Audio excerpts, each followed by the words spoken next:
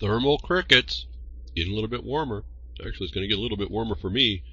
If I drop out, I have a problem. Just you'll have to go after the archive. I'll continue to broadcast to myself. I've got the recorder running.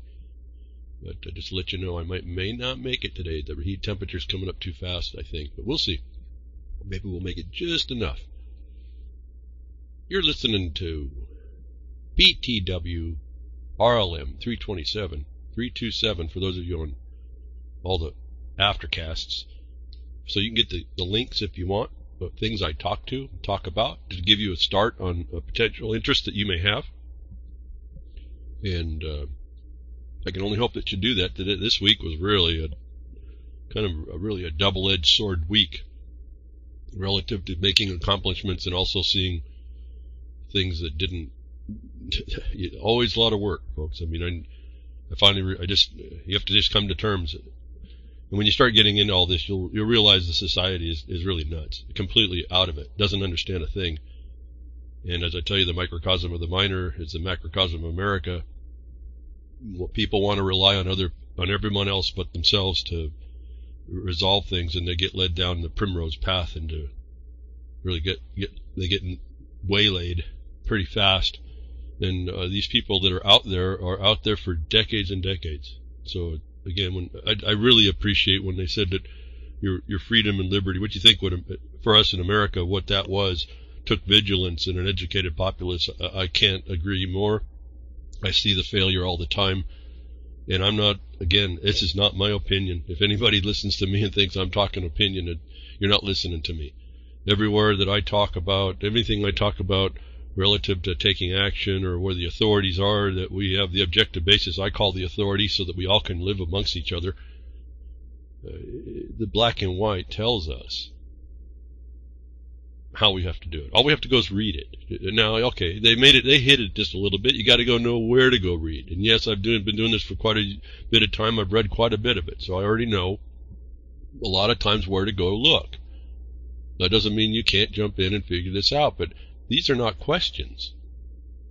Everything you see going against you today is because there's an uncountability and a violation, and the other side that promotes the dumbness of it all, the insanity, the unreality, is doing so contrary to an objective basis that was supposed to be kept. And when we all stopped to engage that, they kept coming, and it took us down. They keep taking us down. Anyway, this week was an interesting set of experiences. Certainly one where it just reminds me, this is a war, and it takes a continually reassessment of what's going on. And part of that is we do the behind the woodshed. We try to do this. Not too much. I don't do it so focused, but the technological things that doesn't give out information that they're using to track us, the silent weapons for quiet wars thing. But last week, I think it was last week, I talked about DNS over HTTPS as a Mozilla project, giving us the opportunity to secure, encrypt our connection to a DNS server, which is how we get around the internet. And right at the next week, UK ISPs vilify Mozilla for trying to secure the internet. Now, there's an association of ISPs that's dealing in the UK relative to this, and that focused my mind that, again, lots of associations are made around corporate or legal interests that people hand their authority over to, and this is part of how how the defeat starts. In fact, that's one of the things that I've been talking to my colleagues.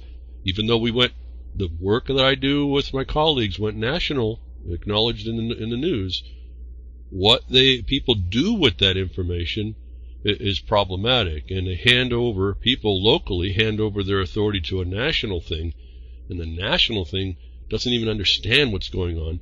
And they affect what they want. They lobby for what they want, not what really is needed. And so there's always this dual-edged sword about what's going on when I talk to you. And I really can't even speak to that. I just tell you, jump in and you'll start seeing we're in a serious way. But those of you that think you can hand it over or not do anything, you're never going to know what I'm saying. So at any rate, the government doesn't like that this DNS over HTTPS actually does encrypt that, The associations for ISPs, which are beholden apparently to the government, jumped out and jumped on Mozilla and made an accusation, vilified Mozilla, when in fact what Mozilla is not doing anything like what the government angle would say, which means this is hiding terrorism and, again, the child porn, all this other excuses to make a viable argument that you need to not be encrypted. Now, it could be ignorance, but I have a feeling, I have a dislike. I don't know how else you would do it. The internet's set up like this, so I don't know how you get around it, but I'm not so sure I like the DNS. You have to go through a DNS server somewhere that someone can control. And so I'm not so sure about this part, but at least in the surface of it, it's encrypted. And that might be at least a protection. The point is being encrypted that outside influences can't look in. And so, again, now when the government steps up, now you got these legal entities inside UK jumping up to jump on a company that's just giving you the option to be more secure. Strictly digital encryption is really all it is. However secure that ends up being versus someone who wants to get at you, it's much more secure than not doing it. And again, as we look at how the world is working, and certainly since the murder memo, there was the memo in 2010 where they deemed everyone officially in the open. If you didn't know it by 9/11 in the IOT Act, the Patriot Act they call it, you missed that. We all went to enemy combatant status. They walked into that. Remember, if you committed a misdemeanor after that time, you were then considered that. But now they've removed any action. Now everything's punitive. Just what the Tim's case says you can't happen is happening. And well, how can that? How can you have such a big disconnect? Because in the murder memo it said that the executive branch does not exist within the structure of the establishment anymore. It booted the judiciary to the curb, and it doesn't really care what Congress says anymore because Congress gave him the permission. We're really dealing underneath the license that Lincoln, another lawyer, gave himself, and the Bar Association then through the lawyers and the judgments gave themselves to continue this open-air prison, essentially. But people don't understand this. And you might even repeat it, yeah, it looks like it. To me, that's not enough. You need to go in and figure out how it all works like that, because being in a prison, there's got to be a breakout at some point, or you're just another prisoner. And you can talk about being free, and you can talk about utopia, but it's just you making up fairy tales in your mind while you're in a prison cell that you don't really realize is sitting there. But no, you're not free to move about the country, is I guess the point on that. And so no one stepped up about that. So virtually, the Silent Weapons Quiet War is DNS over HTTPS is getting heat and flack, and from legal entities. So here we have, for me, I looked at this as, okay, here's a little lesson for you all. These legal entities, the lobbying entities, it's all politics, and they're all in favor of the government because that's how this thing works. And so I don't want to really underwrite this, but it's better than not doing it. So if you're looking to see who's interested in the subtle protection that offered, there's a first sign. Not even a week after it came news, and it's not even a thing. It's just it's a test that they're doing. See, so this is how interesting it seems to me. But anyway, I look inside. What's the dynamic? Who are the players? Who's coming out to defend what? And that informs me, and I attach all that stuff where it seems to be consistent around the world, and I attach that in, and I put that into my calculus, if you will, when I'm looking at a situation. This is the players these are the players in the war against us. A lot of people don't want to be bothered with it. A lot of people would rather hand their rights and their property and all this stuff to other people. It's phenomenal. It's not going to work that way, but it's really phenomenal. I've been advocating that it sounds kind of dumb, and again, it's all the stuff we shouldn't have to be bothered with. And this is the main crux for myself. Why are we even bothered with this stuff? And I now have an understanding of how that wasn't supposed to happen, but since it went off the rails, it went off the road it was supposed to be traveling, this thing, we have work to do. And if you don't get in and do the work, it's going to continue to go bailing on over the edge and continue going down into the stinking abyss as these people continually get in and force this crate down over the side. But I've said that you're going to have to, it's coming to a time you have to take even the most simplest things that are already there and make them actually law so that it's protected, because you got people inside the system like the political parties of the bar, the political parties of the Democratic Party and the Republican Party, which are likely bar members, which is another party. And I'm only referring to, not my opinion, the fact that they defaulted our lawsuit 2013. I'll take their word for it in their default. What that meant. These people are in control of your life, and you will have to make, because they're in control and in the seats of decision in this thing called a government that everyone believes has actual authority, they're going to make rules that they're going to bring you into the global austerity and other and the sustainable debt and all that other nonsense, and your life will be taxed. Everything you do will be, you'll have to pay for something in extreme forms. And without getting too far afield, they're starting to. You're watching this happen with the PPG&E in California, and I talked about it. I said, does the PG&E really want to say they haven't been doing maintenance, even though they've been receiving fees for that, the payments for that? And they told the bankruptcy court that was a setup, folks. I don't know if you see how this works. That was a setup for the legislators to go and get leverage funding to pay for all that. And they did. They're coming right down to do this. This is how this works. This is a public-private partnership now. They didn't get caught. PG&E doesn't get caught for it's causing the fires. It now turns to the ratepayers. Now, okay, you say ratepayers, and everyone's in electricity. Well, that is wherever you're going to be subjecting yourself to a fee or a potential fine or some kind of a tax. That is the source of the leverage funding which goes to these corporations which feed off of society and all of its characters and all of its needs. And so we see, again, that if you don't have a law against it, these people just make a law that allows them.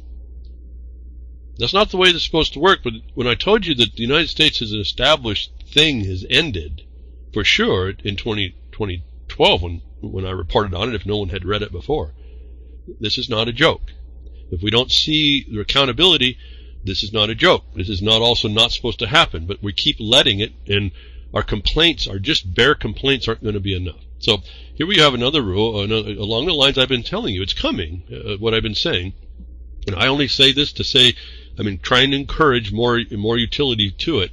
Not that I like that it needs to be done, but it needs to be done. And that's the problem. It needs to be done. It shouldn't. And the need is the problem. The necessity is always the thing. It's always look at necessity. It's very interesting how that can give you a bunch of authority within the context of a power that doesn't want to see it. But signed as law, North Carolina expands the Right to Try Act, rejects some FDA restrictions. Come on, and I found this interesting on the title, as the people are now putting in their titles who they're from, the 10th Amendment Center. So I wanted to call your attention to the 10th Amendment of the Constitution. Notwithstanding the fact that the system inside doesn't recognize the establishment that is supposed to be is in each one of you, and for you to assert. And I figured that out when we started doing. I finally figured that out for myself and what we were doing. And I said, I will not allow these people because they come by no law. I will not let them win the day without countering. And the law is in whatever one I put forward. And I got that from judges who, if you listen, they'll tell you, well, you only get the rights you assert. So all the things and rights we're losing are the ones we aren't asserting, and I say in the proper way, because there's mechanisms for how you do that. The 10th Amendment said, in the failed establishments, anyone who steps up with the authority to do so, this would be a state or county, under the 10th Amendment, has the right to come forward and assert what they need. When they don't, or they do it improperly, it won't work. And so you have to have all you constitutionalists, you have to understand how this works. And I can't tell you how much of an appreciation I got of how exactly this thing works until I saw what coordination does, and that's under public land law through 43 USC 1712, I think it is. And then you go look at that, and Jefferson Mining District, that's part of the reason why we were reestablished. We reestablished the mining district was not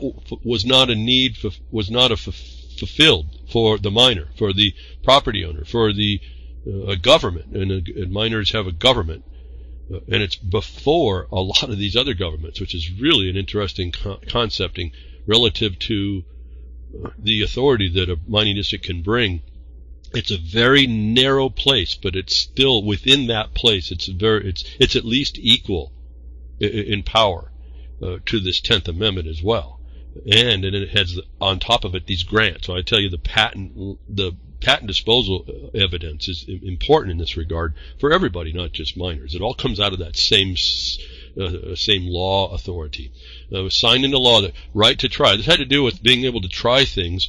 And the condition was, once you are in terminal condition, and you have the right to go try all kinds of things to save yourself, essentially, regardless of what the FDA says. Now, I'm saying this ahead of time of any challenge that the federal government may do, but remember, you always have that non-commercial thing as well going on. That you have to say that you have the right to try things to save yourself should put a question in your mind about who owns you. Well, I don't care what your thinking is. You need to think about why this has to be put in there. And you have to understand what's being violated. And the only way I can tell you about that is to look at what I've been talking to you about the chasm between production, men and women in production, and where they went to commerce. As I'm talking with my colleagues and we're trying to figure out how to educate people about making analogies, it's hard to make some of these analogies when people are not open to receive them or just their eyes roll back or whatever. At any rate, I've moved over a little bit just to kind of hit the economic specter, if you will, to try and give examples. And I've mentioned it here on the broadcast here just recently about the primary economy, the secondary economy, and the tertiary economy. The primary economy is where all your raw materials producers are. It's what the society is, the primary part of society. If you take that out, you kill a country. That's why it's a war crime when you go after all the raw materials or those people that do. And even law of war that I talked to you in the Lieber Code that was created by Francis Lieber, it mentions the fact, and they learned this from the Romans. So don't destroy your productive base. It feeds you, even your army, even in an occupation. So there's certain realities about how bad you can be against a group of people somewhere. So this FDA restrictions is in commerce, folks. So remember how to look at this, and you can bring the power counter if you know. Most people don't know, and so I don't say that they're even doing this correctly, but people are fed up with the fact that they are put onto these regimes that are under license, and they aren't enough, and yet they're denied to go save themselves. And I have to again say, it just keeps coming to my mind, who then owns you actually? And when you got to start doing the basics of you have to protect in law the basics of your society, which are already actually protected if you knew where to go look, but no one wants to recognize it that way. No, they listen to attorneys that put you through administrative procedures that are not applicable. I see this everywhere, folks. It's pretty interesting how simple we can get to the point. But, okay, so we have to go the hard way. It's the long way. We'll have to make a law that says I have a right in a state, I have a right to go ahead and try things that might save me. And you also see the presumption of a commercial reality over your life. That's not being free either. And I'm suggesting to you strongly to look at this production side, because there's a chasm that's supposed to be between. The fact that there's not a chasm means that your primary and organic establishment is gone, and it has been gone, I guess, in that regard for a long, long time. And anyway, so here we are. A state says we're going to let you, our citizens, so-called, our residents. See, this is the other problem. There's lots of terms that come in here that are really not proper either, and then you can distance yourself from that if you understand more of what I've been saying. But the point here is that you have to make a law that gives you the right to try. It blew me away that they're actually, because of the way they've abused copyright and abused intellectual property patents and licensing and that thing within the digital arena, they've abused all that. We actually have to have a right to repair law. That's totally foreign to my mind. Completely. And it's certainly, after I learned a bit about the law, it's certainly foreign to that law as well. But that's what their attorneys push in order to give the corporation advantage. And none of us speak back. I mean, this is given to the point in time. You buy like a John Deere tractor, you'd be lucky to get it fixed when it breaks. And then when you get to give it fixed, you're into the planned obsolescence. We're just being told something about GPS systems that track the tractor around and tells the tractor where to go. Those things break. They're tens of thousands of dollars to fix a GPS system on a tractor, and you can't fix it. They're obsoleted. You have to buy a new system. And so you don't have the really right to fix either. Apple does the same thing. And so it's all improper, but no one steps up. No one actually does it. So the best way to head them off at the pass, if you will, as I've seen, is you need to make local laws. Now, you have to make sure that the local law that does this is legitimate within its authority to do so. In this state, as I said, this could still come under challenge. But if they understand that they're talking about people that where the commerce system and the license system doesn't fulfill what it said it would do, that's the way you have the authority. They have nothing to say, actually. It's how the authority of these laws will work, that you really have to step up and start. I know people hate hearing this, but you're going to have to lobby your own representative to get these reality laws placed in to protect you. And as I said, that of protecting you against the enforcement of all this stuff. In fact, it just came up. I may have had a friend of mine become the first casualty of the work that we do against this fire, the public land fires. Enforcement is like this brute, this animal. It doesn't matter what you do. All the time, for some reason, they were enforcing the ability to burn the forests out. That was fine because it seemed to be a federal policy, and everyone believed that. And then now we've got it to work that people say, "Oh, well, we don't need to do that." Well, now law enforcement goes from protecting. From before, letting the fires burn because if someone said it was okay to burn a place down, it was okay to see a paradise. And then we come along and we say, wait a minute, we've got to adjust that.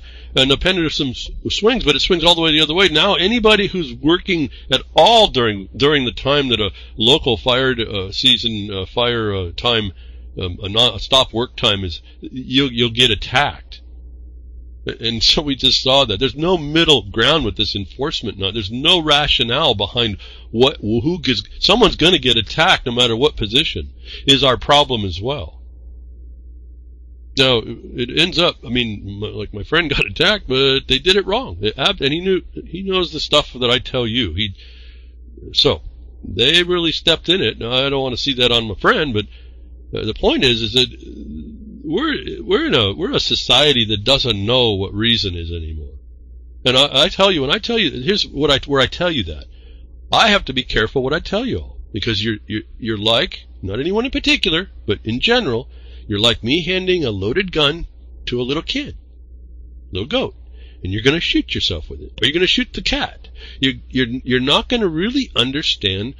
We're absent what we're supposed to be understanding and how we're supposed to implement it. And I see this over and over. But anyway, so here's this law.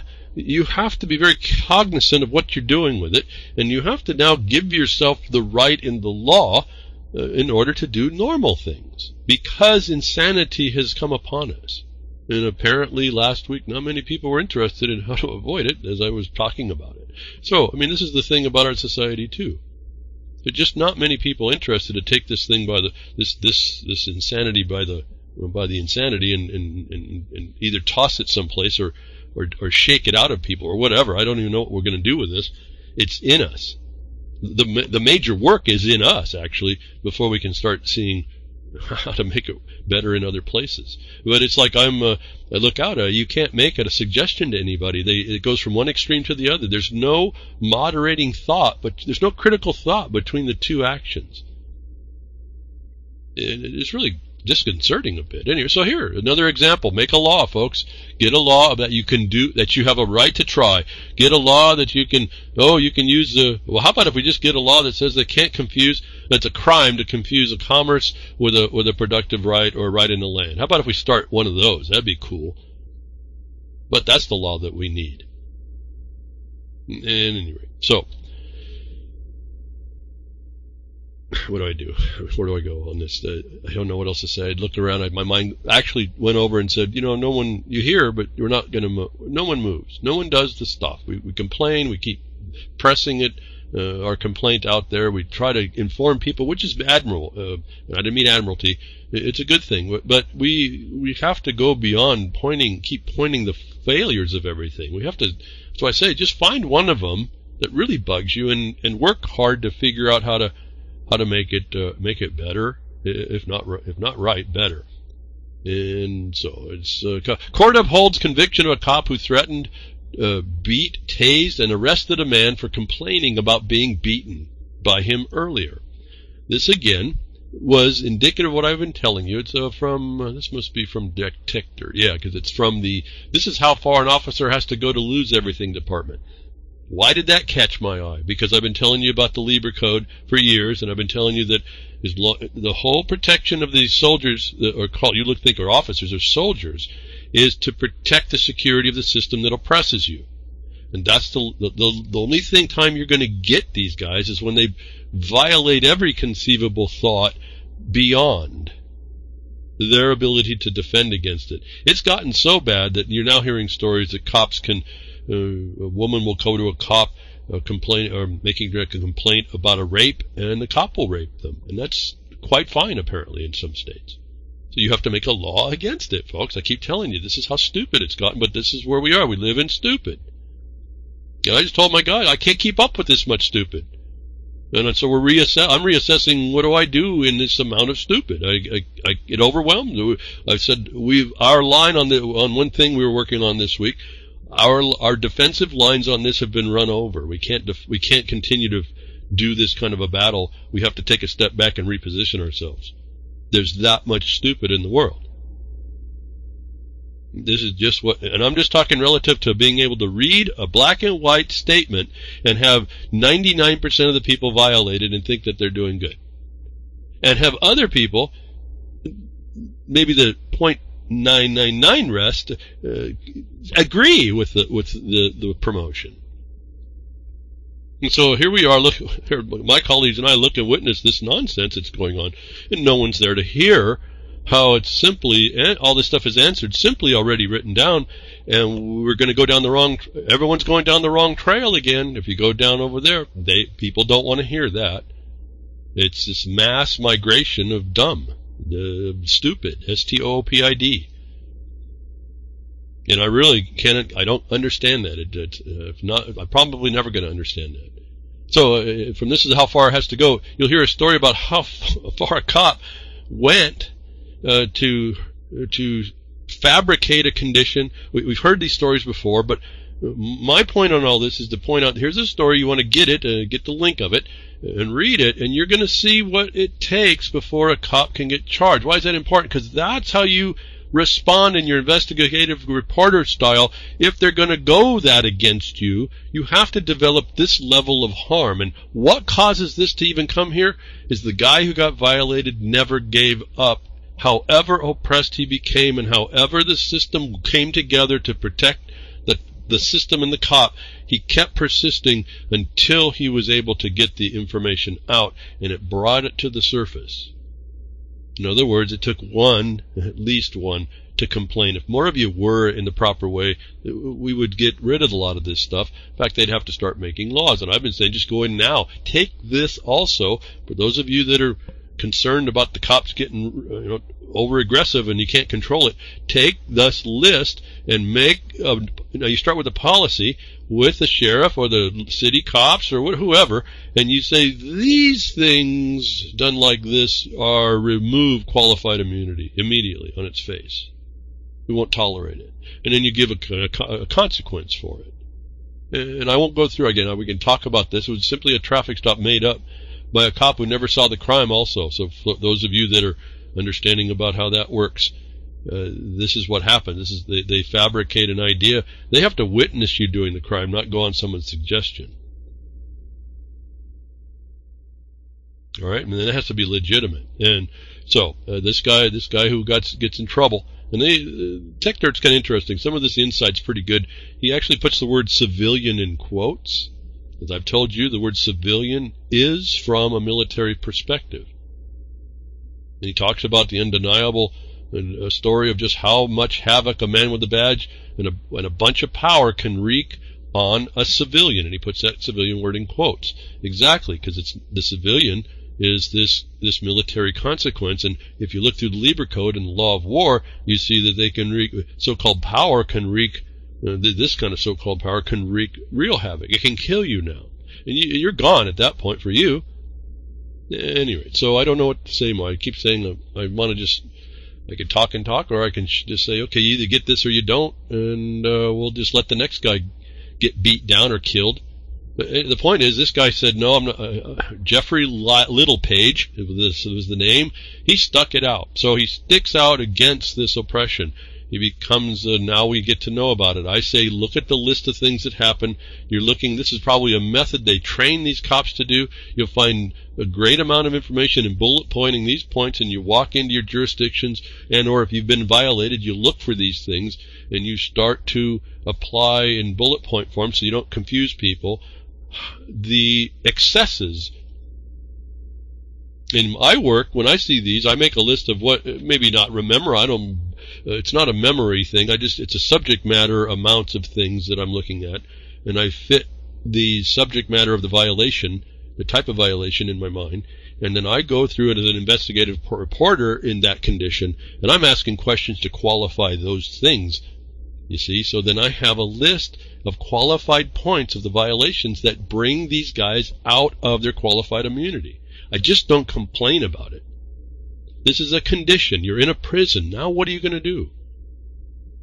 No, you'll let you exercise your right of free speech, but that's not going to do nothing. Turn around and become the press, become an investigative reporter, identifying in the moment that this starts to happen, and through the time you're being dealt with wrongly. Start identifying the things that are listed in here that brought this cop over the edge of his qualified immunity. They insulted the judge enough to be able to state it. You have to know what this is. I don't like having to say this to you. I don't like that we have to do it. But this is the day and age that we are. We live in a prison where the cops have presumption of innocence. You don't. And you have to understand the codes, even the statutes, because that's what they live under, enough to be able to pull the elements of their crime out. What have I told you about the color of authority? The color of authority that took away the guy's property and rights, whatever the property is you decide, or he would decide actually, for you would decide, or your rights relative to that property, become felonies. Okay, I keep telling you about that. So this is how this starts to develop. And so here's an example of how that is for you. To me, this is just a piece of evidence for me to understand where the system is relative to how it's going to treat me. I don't care about what ought to be. Yeah, I'd long for the day that we lived in peace, but we're not there. So you could bemoan it at all, or you can start to work to defend yourself against it, or help to defend others before it starts to happen to them. Why? Because you care enough to listen behind the woodshed and care just that much to keep listening, and you just maybe don't have a direction, but I'm telling you the directions are out there given you have an interest. It's all about what you want to put an interest in. Yes, there's about a time you got to balance out sometimes to do this, but how important is seeing a loved one killed? How important is that, given that could be your next? How about you just being killed? You don't care about yourself that much, you don't care, but how about your loved one next to you could go out and next thing and meet up a cop like this, and he's a little even worse than this guy. And so like the cop, the teacher that finally took the groups of 4 teachers got his shot by an airsoft gun. It took one finally third or fourth group that went in his way. You can't shoot me with an airsoft gun to teach me how to try to get enough energy to attack a terrorist. That made it the first one to complain the correct way on the correct point worked. It worked, right? So you have to build the evidence of how this works, and you have to build it. When I say proper, this is what I'm talking about.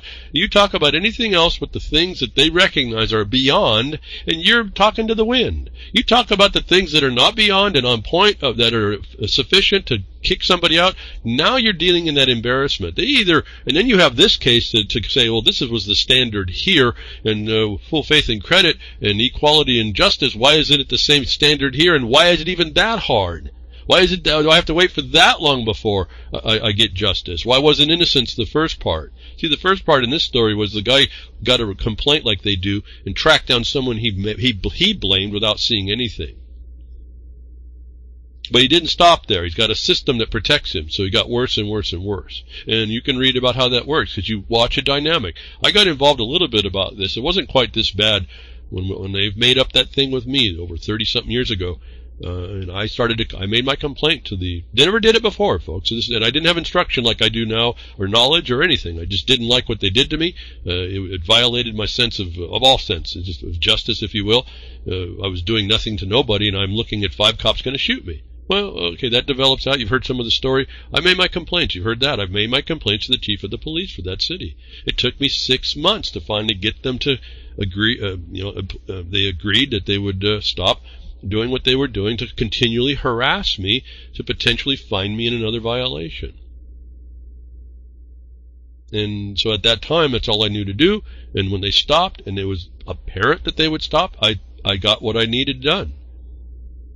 And so I know addressing this in record making, that's how I started learning about that record and making it right. I started learning what it is they have to respond to and how it is you have to prove it. And if you don't speak it in that way, you can talk to your blue in the face about your so-called constitutional rights. They laugh at them, which should have told you something. Maybe you don't live there no more. Does that mean you can't live there in the future? That's the interesting point, because that's the thing you were supposed to keep. That's why I say the law is in you. All right? The thing that we have to do is in us to maintain. And there's a certain way to do that. For as much as I see people say, I don't want to, you're talking about agreeing with the system. No, there's a certain way of communicating. It's like I've told you before. You have to see, there's a certain language to speak to these brutes. And I don't know what else more to say about that. So evidence is important. And to move agendas forward, the whole point about it is making a record that gives somebody in a seated decision the ability to plausibly find for an adherent, somebody who claims something. And so let me move on about evidence. And then when people go back and look to see where it was, and this is the problem, you can set up a bunch of evidence it's a fraud. I told you that if that fraud makes a record and it's not refuted correctly or exposed, it's a fraud can actually win a case. And that's really what you're seeing in a lot of so-called justice system cases where 98% conviction. It's a big fraud that's moved through that no one knows how to challenge.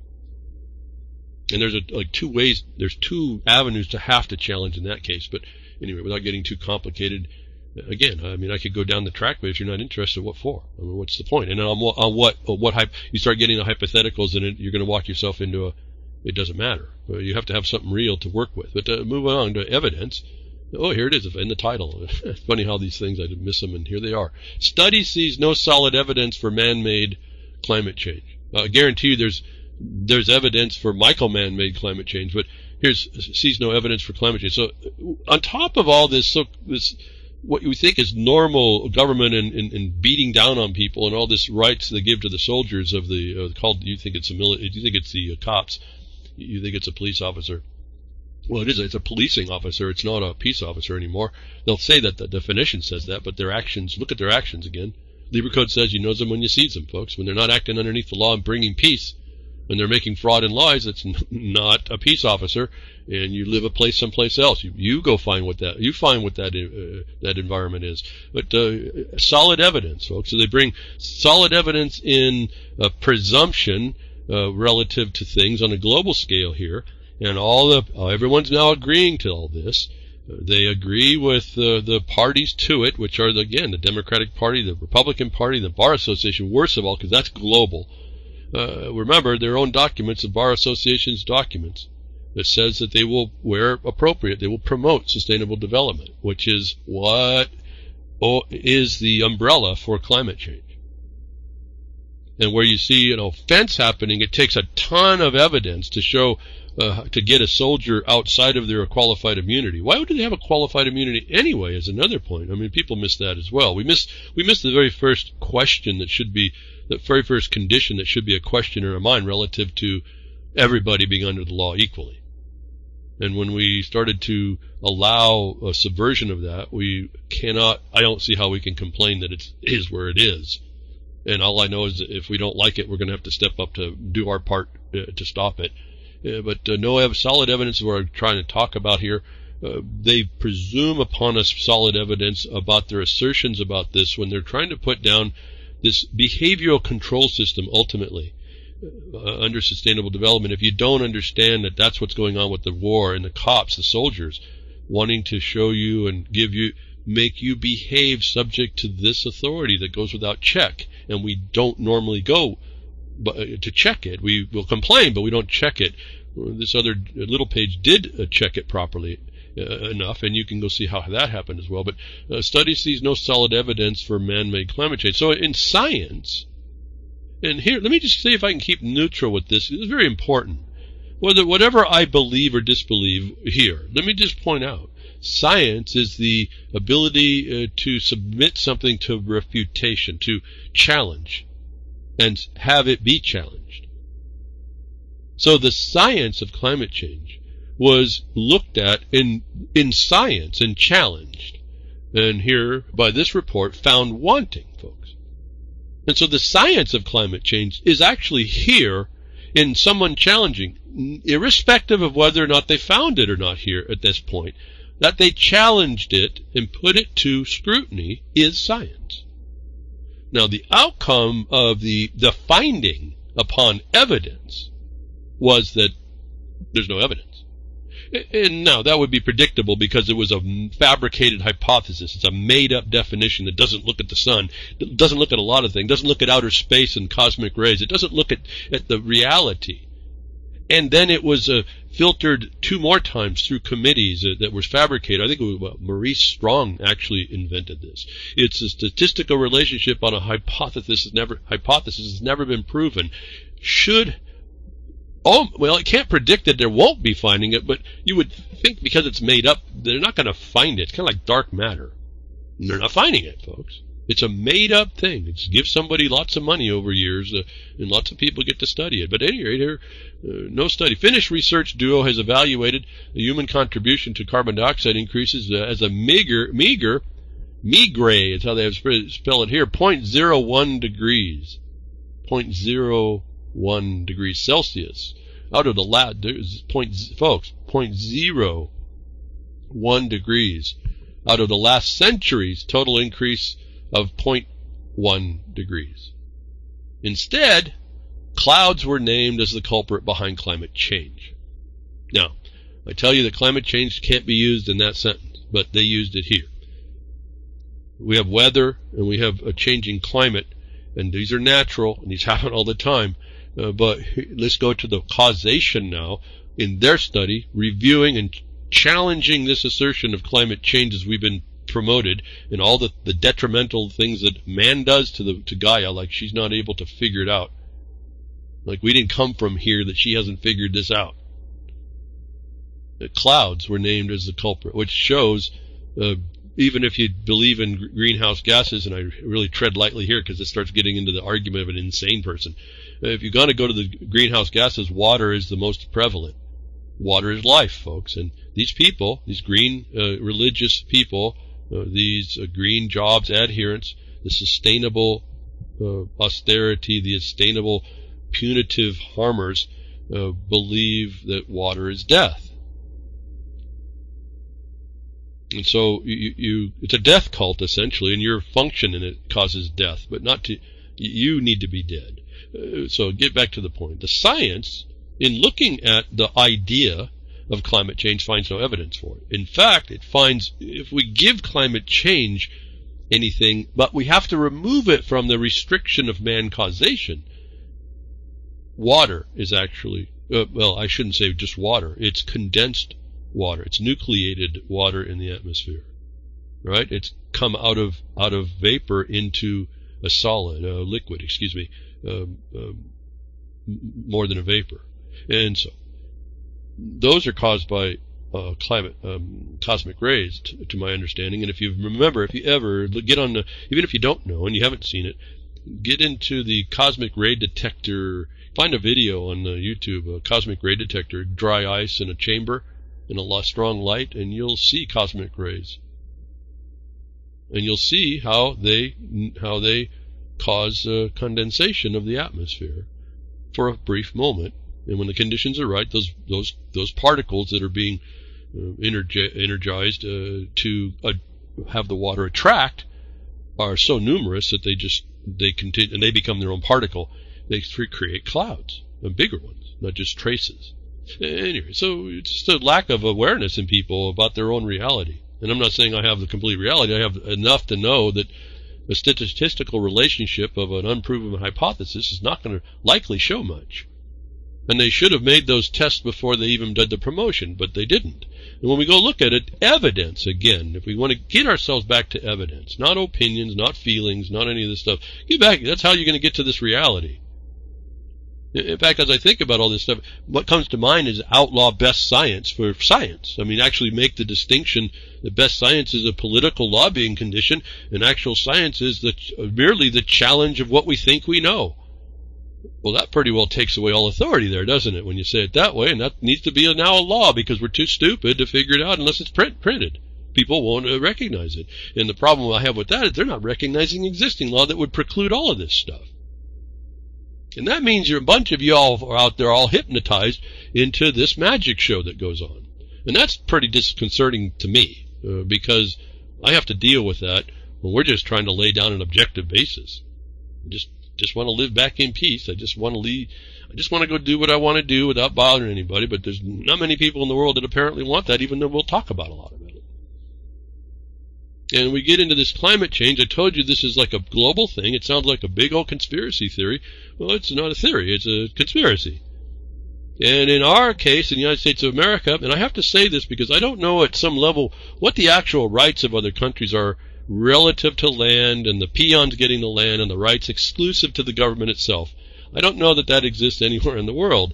And so I have to speak specifically to here. And if it's not anywhere else in the world, maybe those of you elsewhere need to look at this and you need to work hard to make this as part of where you live and throw off all these isms and start getting into the reality of whether you have exclusive control and can protect it, exclusive control of the land for your production purposes and can protect that or not. And so we have this is why it's a treason in the United States, whether or not, and this is whether or not anybody else other than what I'm telling you recognizes it this way. Again, the default judgment by the Democratic Party, the Republican Party, and the Bar Association in our lawsuit, and there was like seven other parties there. They all defaulted. They will not answer this. And as we talk, I want to point out something else that's coming more clear again. When I've told you before, when you get in these grants, you have to use the language. And for those of you that are listening on legalism and legal, no, you get into the language. And yes, you have to get into language. And I've told you before, within the grants of property and the disposal of land exclusively for possession and use, and then the patent, which gives a surface, especially where the surface and the subsurface, the dominant estate is there. Those things are exclusive to the possessor. They cannot be trespassed. There's no authority anywhere that can come in. And so when you see a trespass on it, you witness the felony right up front. Bigger, when you see people moving against the law of this, they're making war on that law. They're committing the treason against you. That the words that are used within the conveyance to grant that conveyance, you have to stick to those. That language, I've told you this before, I'm going to say it because it's coming back up. We're actually reintegrating some of the old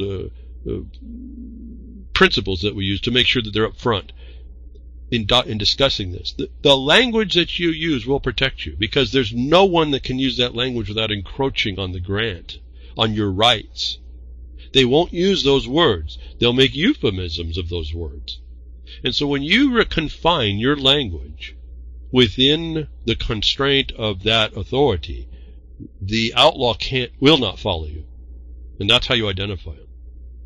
And I say exclusive possession and enjoyment. They can never say that about their interest in that land because the word exclusive possession and enjoyment precludes that ability. And if they don't have the right to say that and they don't assert that, and you do, then you're looking facially as an admission of a felony and trespass on your property. Now, I don't mean that as just some neutral trespass. I mean this is the highest crime that you can imagine in the United States of America. That the sustainable development and these weapons that they brought down, and this concepting of this weapon concepting of climate change. Now we have two more people who did science, who'd actually tested the hypothesis, even if we want to give it credit. And go ahead and let's give it credit. They couldn't find the evidence for it. Like a court. They couldn't find any evidence. Well, on the other side, they could find the evidence that the cop was no good. You have to bring the evidence, folks. And this is the other part of the problem when you're not presumed innocent. You have to, you are now imposed again to produce the evidence. Now, I would take that as a harm, as a felony harm, having to do that, where my presumption of innocence was fabricated. And now if you start to understand what I just said, you start bringing this color of authority. Even the military officer can't have immunity against that. Now, you may have to have a whole pile of these things, and this is what this other story was telling you. But we're talking about evidence, and we're talking about an imposition of things that are not in your establishment. Okay, they're not in the organic establishment. What you expected to see, what those of you that have read what ought to be, is in you. It's not going to come from them. It's got to be you and how you enforce it. Not because you can talk about it, but because you can show within the thing that the words that they were supposed to understand, how your language was trespassed over what they were given the right to. They speak in persons. You're a man. They speak in privilege. You have a property, which has appurtenant rights and attendant rights that are not supposed to be trespassed against by them. And you shall find the statute for that. And you lay the thing out. You speak in a different language than what they were supposed to do. It's like you live in a foreign country, even though you live in the same place. This is the jurisdictional stuff I keep talking to you about. So it's the strange case of Chrystia Freeland and the failure of the super elite is now moving us to Canada. And what's interesting about this thing, for me more, I can't even tell you about this article. Very interesting, though. For those of you who want to understand how in Canada, because, see, they don't have exactly the same type of property rights, and they can move this thing in more subtly. And that this thing is this report here, it's an Oriental Review, the strange case of Chrystia Freeland and the failure of the super elite, in quotes. You really need to read this article. I don't necessarily, and this is my hesitation here, but I don't necessarily agree with some of the assumptions or presumptions that are thrown in on the players on how this works. I don't necessarily agree that this is the queen, how she maintains a global authority. I don't necessarily agree with all. There's other players and other things going on. However, and what was interesting is as I was reading through this, as I know what I know, you can start looking through some of the assumptive characteristics placed on this story, and you can watch and look at how they plan and who is saying what and where the players are and which set of players are against other players in this article that exposes this thing I've been talking about, and how people they're not in it. There's many in it. There's many things that are going on. How one doesn't relate or exposes or explains another. How someone is assuming, you read right in here, how someone assumes an area. Talk about a super elite. This article there's like a super elite that looks into the super elite and discusses what they're going to have to do in the future or else. This was a really interesting insight, that there's so much to this. I couldn't even take 2 hours to go through and discuss it. Be better, and I'm hoping a bit here that you won't get, I don't know what to say. There's things you'll see if you have an awareness. That's all I can tell you. And I was looking almost right through what was actually being said and being able to paint another it's the same reality, but it's not explained the same way. It's more generalized. Where this article speaks specifically to the crown, the queen, trying to, like I told you, she came back and poisoned the Gulf because she wants the South again. It's kind of like that. You're looking through that, though, at what's being done to harm you all, how it's all laid out, who some of the players are that looks at other people that are supposed to be authorities, and they're just, like I said, they're just arrogance, hubris, all this not supported whatsoever. In this article, quite a long article, where I can't go through it in a way I wish I could. There's just so much intangible information in this. I just found it fascinating. I read it. It's almost like one of those things you can't put down. But my mind kind of went into like watching that 3D poster. You used to look. You had to put your eyes just right, and all of a sudden you could see the dragon holding the balloons. That's what this writing was. If you have an awareness. And I don't want to put anybody down if you don't see it through that, but there's a lot in this little article. You have to look through the curtain of this story and look and know behind it these things are happening for other purposes along the same lines. And you can watch the other curtains that are thrown, veils to confuse people, is written in this story. Even though I don't agree with some of it, I was just kind of interested. I don't know what I was. It was just captured by the fact you can look right through this story and see how you all are being taken down, what it takes, that there are people out there, they're doing this stuff. And then I have another thought working. okay, I'm confirming all the stuff I've ever told you, but within this story, there could be any other number, names, and other conditions. It all ends up being the same. But my mind also working, okay, well, here's what this group thinks against that group, and who these things, and all these players, where they're positioning, and I can then look as I do. And this is why I'm asking you all to learn. Don't just think you know something. Learn how to apply it to things like this. I noticed my mind was working on, what are we doing relative to this sort of a plan where I live, kind of thing. And I was pretty interested to be able to take this story and qualify or not necessarily adjust. I think I have it pretty well understood, but I could tell I'm working adjustments, whether or not I should consider when someone says something like, hey, they did against another condition that I already knew existed, but in the way they said it, I'm looking at, okay, well, that's their mindset. Are we adjusted in what we do against that mindset? It was like a different analysis going on, looking through. Don't take this on facial. And this is a tool for all y'all that want to do this. I guess I'm taking any time here. For me, it became the tool of reanalyzing, reconsideration relative to documents of the people that are pushing something that's a fraud on the whole world, like climate change or sustainable development or financial debt across the globe. These things, modernization principles, which are not modern at all, they're like throwbacks, bringing you back to the current medieval times. This is just one of those kind of reports. And anyway, so I don't know what to say. It's hard to describe it. I just know it's important. You need to see it. Those of you who are not going to go get the link, maybe at the Blogcaster, I'll repeat the title: The Strange Case of Chrystia Freeland and the Failure of the Super Elite, in quotes. And this is of the Oriental Review.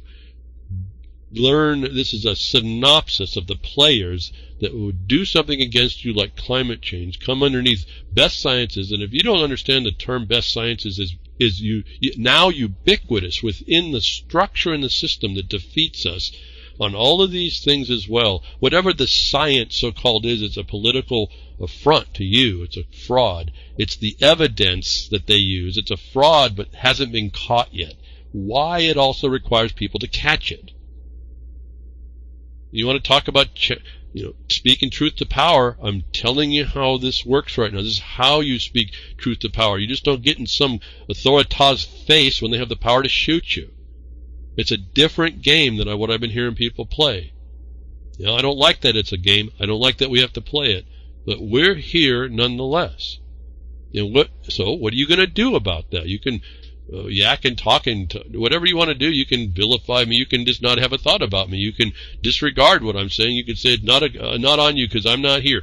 I pretend. La la la. You can do whatever you want. If you haven't looked around and noticed how they've progressed the war of terror over the last 19 years or 18 years, you've missed it, folks. You're missing. That's another type of thing. And it all somehow, I can kind of get it interrelated without starting to say how big a conspiracy this is. But it's like one thing plays off the other. It's almost, it's like look a bunch of different criminal organizations looking to see what the other criminalization, the creativity of another criminalization adopting that creative attack. And it's transparent to you all, so you don't see that now we've got a whole bunch of criminal syndicates working against you, doing all the same tricks. They all learn from each other. And you respond to the effects. You don't look at the cause. And then when you see that it's a cause, I think you do this ahead of time. You see, there is a cause. I don't want to go do that. I'm going to hand that responsibility to the guy behind the woodshed. He sounds like he knows this stuff better than I do. And I'll just tell you, folks, we don't. We just know what we know, and we can only get out to so many places. I'm conceding to you on air this week, but notwithstanding, we've got a big deal. Acknowledgement of our work is being acknowledged. The same week, we get the humbling experience that we just lost a line that we've been developing, a defensive line that we've been building for years, and it took a bunch of stupid people to do it. I realized I can't keep up with that kind of stupid. I'm only one guy. My colleague's only another guy. There's only 3 of us, or over 4 of us. We can only be in so many places, and we can only counter in so many ways. We need a whole lot more, and it doesn't have to be in what we do. In fact, it'd be probably better if it wasn't. That's why I come here every week to say, folks, if you've thought about freedom even the way you understand it, it takes work anymore, and we're so. If you don't understand this war thing, this war idea that we're in a battle, it takes every day to go do something, even small amounts. Be the sniper that crawls through the grass, can only move an inch every few minutes. That might be what you end up having to do. I don't know, but it takes a lot more than what I'm seeing. Another thing about underneath this sustainable development thing, and we had this like predating its presentation, was UN provided rights, global rights. In other words, you see when the UN does it, it's like a veneer of authority. It's removing you one removal away from this from your own laws, and so your laws need to be kept. Otherwise, people come in and take them away from you. One of those things that have been very detrimental in subject. I mean, in part of my experience was what popped up as the rights of child. And this is an interesting little story I've kind of followed a little bit relative to that, and that governments can oppose what is assumed to be good. Relative to this thing that hit the world called rights of child. It's all, again, UN imposition of adjunct type of things that blends everybody's jurisdiction into one Borg, one homogeneous type thing. It's not distinct. And you start going down those model acts and you start adopting them, and you don't look any different than the next guy, then why do you need a border is their point. And I'm suggesting to you strongly that you need to look at all these things and how this dynamic works. And here's an example of how at least one country won't go with that, and they actually think that the nuclear family, as best as it can be held together, is more important, as the Polish court refuses to expel Russian dad who took his daughters from Swedish Muslim family. And again, those of you that are interested in child services in the United States, I've told you that's how I got beat down there back in trying to make a documentary on what they do through the rights of child, through the child services, and what happens behind that. And now we blow up this pedophilia thing, and we blow up the LGBT thing, and this whole thing it goes cattywampus pretty quick. And trying to expose that, I keep saying, I saw someone else trying to expose this is dead. I feel pretty fortunate to be here talking relative to what I was doing, but apparently I wasn't, though I had a documentary that could expose it, the danger ended when they ended the potential of the documentary getting exposed. And so that's where their interest ends, which shows an intelligence as well. So you got to be concerned with that kind of response. But a Polish court, the judge described a Muslim family where the Russian's daughter were placed as a culturally and mentally alien environment for the Christian girls. The Warsaw District Court has rejected a demand by Sweden to expel Russian national Denis Lizov, who took his 3 daughters back from a Muslim family and sought asylum in Poland. This dynamic is sickening for me to read at all, that a man has to run with his girls to a different country and then hope that they help him out to keep his family together, where the country he went to from Russia, Sweden, I think it was, Sweden, attacked his family and fabricated. Again, they create the presumptively correct evidence that they also then block any counter evidence, which is another problem you have to understand. To me, this is all just dynamic of the crime, and I guess that's why I even talk about it. But this is how they destroy your families, and this Polish court says, no, you can't. The Swedish agency that declared that the man couldn't do things didn't have the right to put the children who are tradition and custom and culture and lifestyle make a foreign imposition on that. Now, we get to the United States of America, and you would have to I would say look at this very carefully, because this may be one of the answers. The problem with here, and now you start to see the failure of these things, where they take away the scrutiny of religious culture, they make everything inclusive. Now you don't have that defense that Poland recognized. And now you see, if you haven't seen it before, you see the problem with all-inclusiveness and no cell walls. And then the authority of the state to say so, like they own you, and they own your kids, and they can tell you whether or not they can make up a case, fabricate the evidence that you can't refute, that says you're no good. What have I said about them just fabricating evidence to say you're a criminal? You don't have to be. You can be pure as the driven snow, if there is such a thing, and you can be found in the evidence without right of rebuttal to be a criminal. And so this is interesting to me, that the Polish court looked inside that the daughters. It's a form of looking at what's best for the children, but in fact it was based on prior custom and habit and tradition and culture, and religion in this case. And so I thought this was an important story. I was happy to hear there was no evidence that shows that the man was a bad at all, not even close. And so this is what he threatened.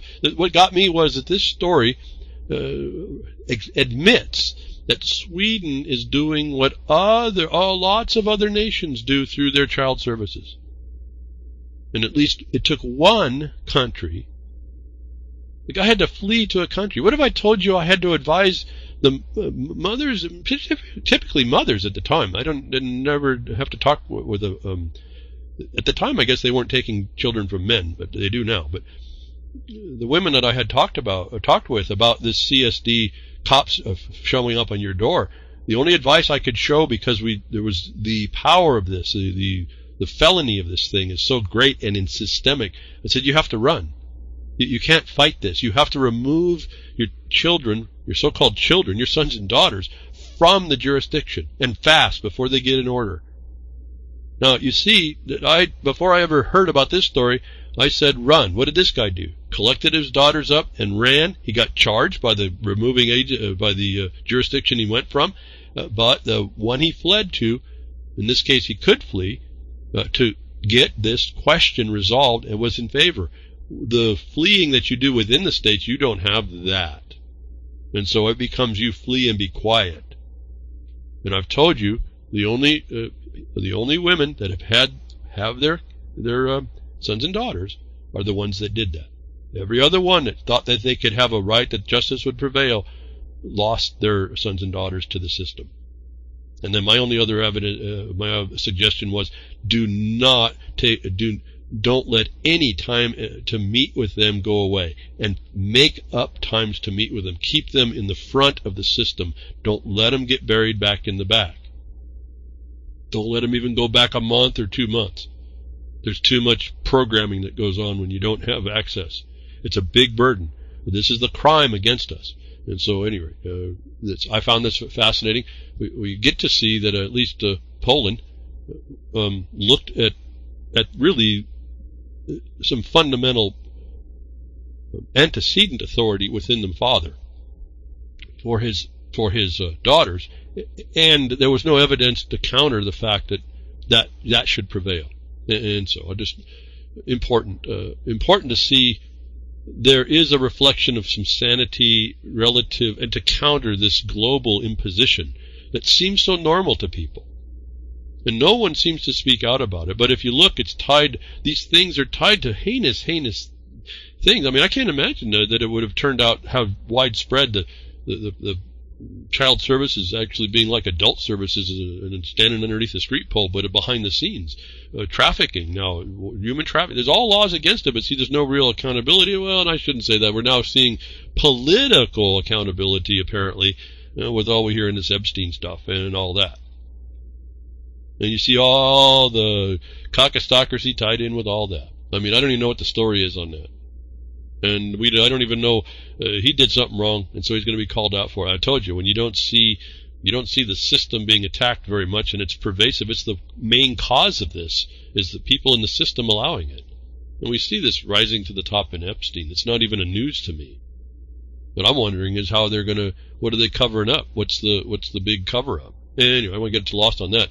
So let me move on now. What we can bring forward, people who take action to defend themselves can bring forward things that are more rational, more reasonable, and lawful, and stop harming people. And just I just want people to see, I guess, hopefully as an encouragement through long terms of work, working through problems, getting and finding the right people, that what you do can be acknowledged, whether or not it ends up turning out what we want. The work that I tell you that we do reaches places finally, and I was surprised. I was told I would be surprised when I heard this, and I was a bit. But again, it's a dual-edged sword. That what I tell you behind the woodshed, relative to what we do on public lands and public and private property, and the county authorities and the 10th Amendment, like through coordination and what that means, and how the counties have to step up within the proper police powers, not the ones they used to beat you down with, but the ones they used to protect you, keep the peace of the real peace, deal with the federal agencies within these western states that, in a way that really truly balances back out the authority, so that the federal doesn't become this arsonist it has become, and mismanage the public lands, and for the benefit of the people. There was for those of you that want to go check it out, and I'm not asking you to even go look if you don't. I mean, to listen to the whole thing. Again, I'm not totally agreeable with how this thing came out, but it's an acknowledgement. It's there for everyone to see. It says, "Watch, Trump discusses, quote, America's environmental leadership," close quote. You get in to find it. You get a link. It's over. I found it on PBS. You go to the video, and you got to kind of go in about 30 minutes in or so, and you'll see someone get introduced by the president and make a statement relative to a public land management more proper, and stopping the smoke and the threat of the fires, and the work that's being done behind the scenes to make that happen and make it better. And I just want to point that out to you, and I think that's all I'll say. That's what I tell you we've been doing and helping for any county that wants to know how. Got that work in at least one place got acknowledged in Washington, and we don't know yet where that's going, but we now have more doors will probably open, and we'll continue to press quietly behind the scenes however we can. And so that was a neat thing to watch. In my mind, to tell you the truth, it's just a next step. We're not done. So to me it's okay, we got it, let's keep, my mind's always keep moving. But this is pretty big, and in one regard I can relax a bit to say, acknowledging the work that my colleagues and I do to be represented and recognized in Washington is a big, big deal in the context that Washington, the policies of an administration, definitely affect you western states. And there's a proper way to move things through, and apparently, I didn't know this, but apparently that does get recognized somehow. And so maybe hopefully as encouragement to some of you that don't look like things happen and not expecting it, work can be acknowledged and be recognized on a national level. And you'll hear in that statement relative to public lands management, proper forest management, and fires and smoke, you'll hear the nation of counties now understands some of this stuff that was never known before. Okay, so we have a place with a better thought. We have a better place we can get back out, even though it sounds completely oppressive. So anyway, 30 minutes in, I think it is. It's when you get the introduction of who it is. I'm not going to even say much more. You just listen to the subject matter. So that it's a double check.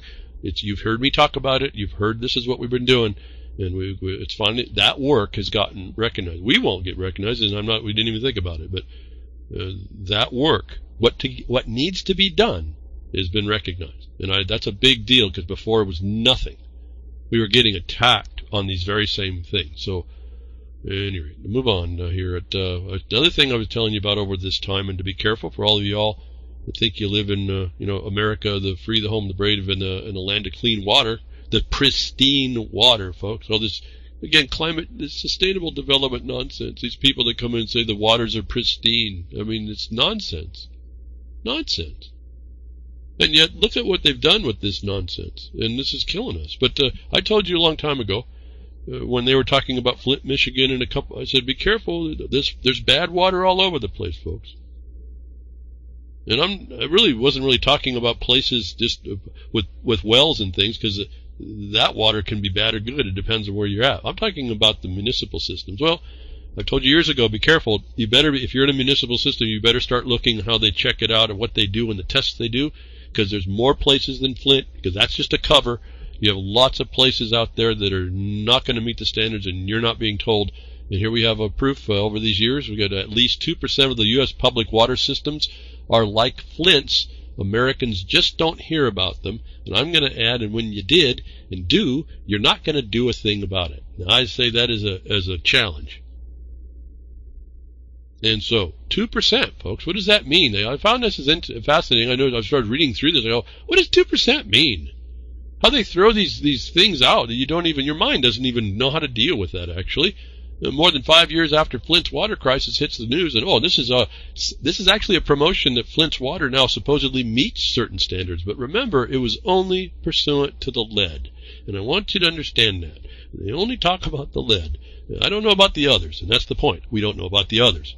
And I can tell you that there's lots of minerals that are in the ground, in the water, because they're there naturally, and there may or may not be ways that they can get rid of it. But they'll make a big deal about it. They use them as stalking horses. Again, these people on the outside will use this problem, again, what do they say, water without borders. See, this is how they get into your country, because you don't want to build a border. You don't want to build a cell wall that keeps this nonsense out. And then you agree, you open the door to it like vampires. Oh yeah, come on in. And then they get you. Now you become, one of them kind of thing. But anyway, they talk about this lead in the water, and that Flint may have done some stuff, but they talk about this 2%. And what triggered me in my mind, I'm triggered, yeah, it was the 2%. I told you before, it was more than just a couple of metropolitan areas of bad water. You need to get out in your water. How did I start to know that? Well, I was on a budget committee one time when I thought it was something cool, and I had an opportunity to go look at a municipal water system for a small place. And I can't tell you at that point I could find something terrible to tell you, but I could tell that there was these interesting little anomalies that at the time it wasn't my job. I was on a budget committee. I wasn't looking at whether or not it was doing things accurately, or maybe I didn't even really know the totality of what I would be looking at. But I noticed there was certain things that could go on in the reporting that could slip by, or maybe not be reported, or maybe there wasn't enough money really to do the test. And so this is information that doesn't come out. And in fact, this makes this story here, and they go through trying to go talk about it. What is this 2%? Well, I did some real quick check. You get the links to. You can do all this check yourself. I'm more interested that you know that your public water systems may not be, and despite what you're being told, they may not be safe. And be careful about going too deep on it. We have lots of people doing lots of things, but if it becomes a natural thing, you might have a little bit of trouble pushing how to get rid of it. But notwithstanding that, you need to know what's in your water, because that may affect how you use that water. But go to the EPA's own website, and finally got some numbers I could work out. They say they're here, what the size of the public water system is that they measure, which is important. It's kind of like when the forest fire is started by lightning. They don't consider that to be something that they would measure.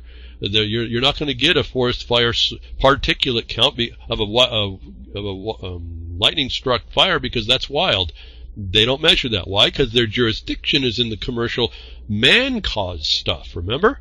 See how this works? Don't forget, EPA is one complete pillar of the UN agenda.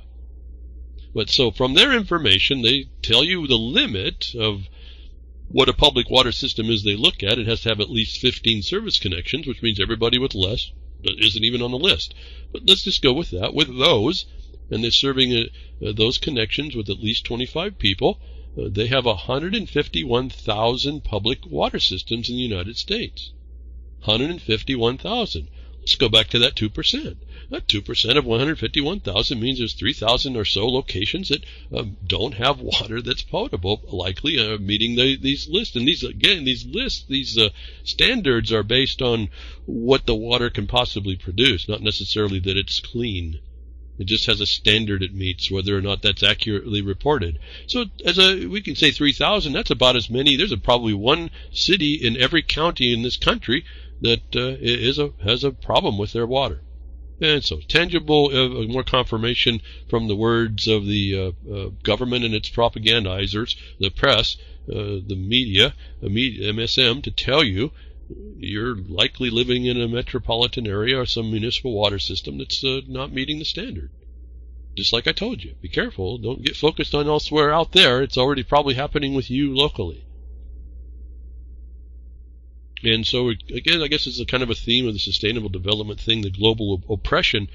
the green religion, the green jobs bill. Remember? The green this, the green that. That's how they come out with. I talked to you last week or a week before about this green capitalism and the fact that they use now carbon as the stalking horse harm that you are, that they're going to punitively tax you. Again, a parasite feeding from you. That's the leverage funding system. You can see it everywhere once you see this, about how this works. You can predict it's coming. Like I said, the PG&E thing, you look at that and say, well, they're predicting, are they going to admit to not doing the maintenance they're already getting money for? Are they going to now demand more money? Well, that was a signal to the legislators to go ahead and build a big fund that ratepayers will pay more into. They still aren't looking at the PG&E to do the maintenance, but they're going to get the funds to tax you, the ratepayers, to put in a fund that, guess what they get to do? They take that fund and they also then bond it and monetize it. And so they get double more value out of that thing. Now, if they're not going to stop the fires now, well, how does building a fund like that they suck parasitically off and manufacture fiat, how is that going to stop the fires? I don't think people think about, but this is how they do it. This is leverage funding. This is what we started to sue. This is what we sued on. As soon as I saw the leverage funding coming through to do the SB 838, I knew what we were dealing with. I told you that. I told you that years ago. I said I was looking for the money. Follow the money, folks. They didn't pay for all the harm they were going to, for the infrastructure. They needed to pay for it. And then it came through. Just like this. This guy, they admitted they're not doing something. That's the hallmark of a theft against the ratepayers to keep the maintenance up. Causing death and destruction, folks. And now you're going to get to pay for it. That's it. That's how they do it. So then Charles Hughes Smith comes up and another to confirm again. This is no just some guy behind the woodshed just come up with stuff and it sounds pretty creative and it sounds cool. No, this is reality, folks. This is how it comes down on you all of you. None of you are escaping any of this. As long as you keep crickets. Predatory green capitalism. Now that he's put a title on it, pretty great. Green capitalism. It's the same. You look at the irony of this. The socialists, the deep, well, they're not even socialists. These are criminals. Will deny capitalism. And so you all know, I just abandoned all that isms. I just said capitalism, socialism. No. What's coming on us is a crime. Forget the isms. And let's go back to the language of our law, and you'll be more likely protected than not. The green capitalism is a group of people that they'll tell you they don't agree with capitalism. They know all about it. They just want to be in control of it. Like Gore. Gore's goring you, and the inconvenient truth is he's goring you with this climate change fraud. But there's no evidence of, folks. But it's a weapon against all societies around the globe. Predatory green capitalism is monetizing the air, and it's going to cost you. Very important article. He does a decent job talking about it. Well, you want to reduce CO2, the trigger of global depression that reduces global consumption and everything by 50%, destroys 95% of the phantom wealth owned by the global elites trying to monetize the air. Well, they're not, because it's in carbon, not carbon dioxide. So be careful. I agree with his expose, and I more agree with it. He calls it green capitalism, the antithesis of what they claim they're doing. But in fact, that's exactly what this is, going through carbon taxes. He says predatory. I say parasitic. We're very consistent here. Just if you can just be loose on how this is discussing, he's recognizing he's an economic mind. He's saying this thing is green capitalism. This thing is going to come after you and it's going to take. He actually equates it like the Catholic Church and giving indulgences. It's great. I just appreciated this article a bit that way.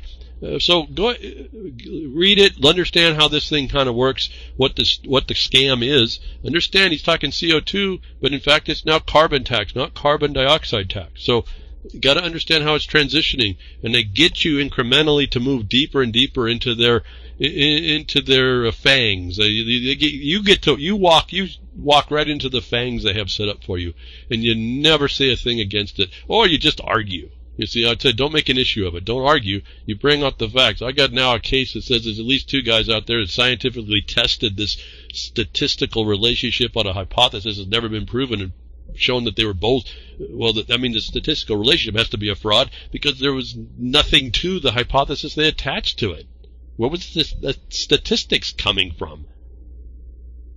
And so you start thinking again, the brain start working again, and you start realizing these people are doing what they're telling you that they're not doing. They're establishing economies on top of you by leverage funding systems, taxation systems, which is your civil rights, Title 42, 1981. It's on and on, folks. The proof's right there. Proof's in the reading. Just read it. Stop making stuff up, and get you there. Get you to places a lot quicker. Anyway, I don't want to go too much further. It's a big fraud, but he identifies it as a capitalism counter to what they say they're doing. It's gonna be about how they steal your wealth. That means it's coming from your productive sector, because there's no wealth created in the tertiary economic sector. It's all parasitic feeding. It's all predatory. And so I appreciated this story probably as much as maybe others I've seen and that he's written, although there's some others that weren't quite up to some par the way I understand things. At any rate, so he goes through it, tells you that this is about capitalism, and you're probably not and likely not going to be part of it. And it's going to be feeding on you.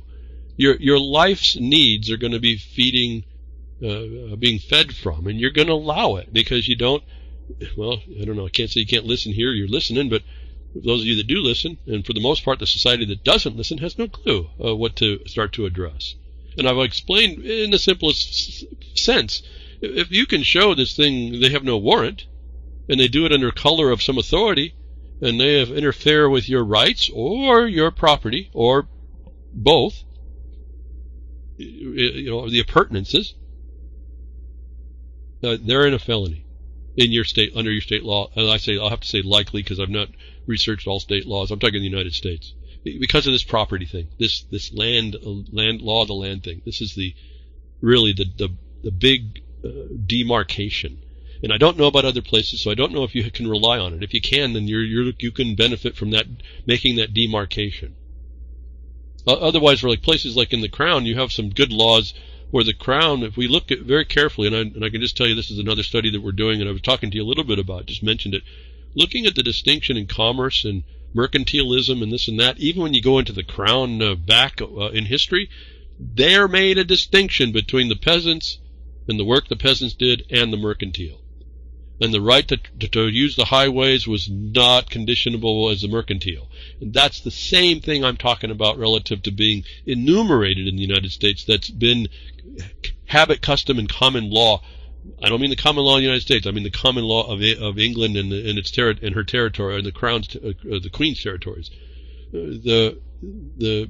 That is the same thing if you can attach it there for Australia, what I think it was in New Zealand, Canada, Kazakhstan, UK itself. In some regards, I like the laws I see there. They're a little bit more direct. You can actually use them pretty direct. We can't do that in the United States, I found as well. But you need just to adjust what I'm saying, and I think you can find the similarities, but you're going to have to go back into what the king did about the time of the Magna Carta. Be careful about attaching to it, but look at the functioning and the system that was working and what was touched and what wasn't. And then you place yourself in the peasant position that isn't the mercantiles for the reason. That's why you do it. And therefore you make that distinction. And then you're in what I'm talking about here. And what they're preying on and what they're not supposed to touch. You, the people, are sitting in the land and the law of the land. The tertiary economy, which is government and all its legalisms, all of its licensees, is not to reach down into the primary foundation of the nation. And it does all the time.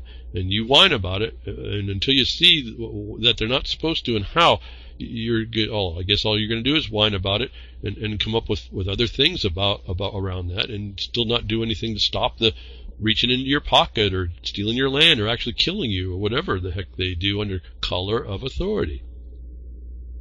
Again, so color of authority comes up in an interesting thing relative to now the carbon as well. I find interesting.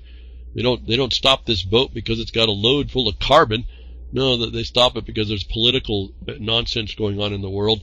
And it just got my mind thinking for some of you in want to speak about admiralty and stuff. Here's some stuff in the world you can start actually using, and I found it interesting because you can attach, when you start realizing that let's say something like a navigable river, listen very carefully, navigable river, navigable happens to be in commerce.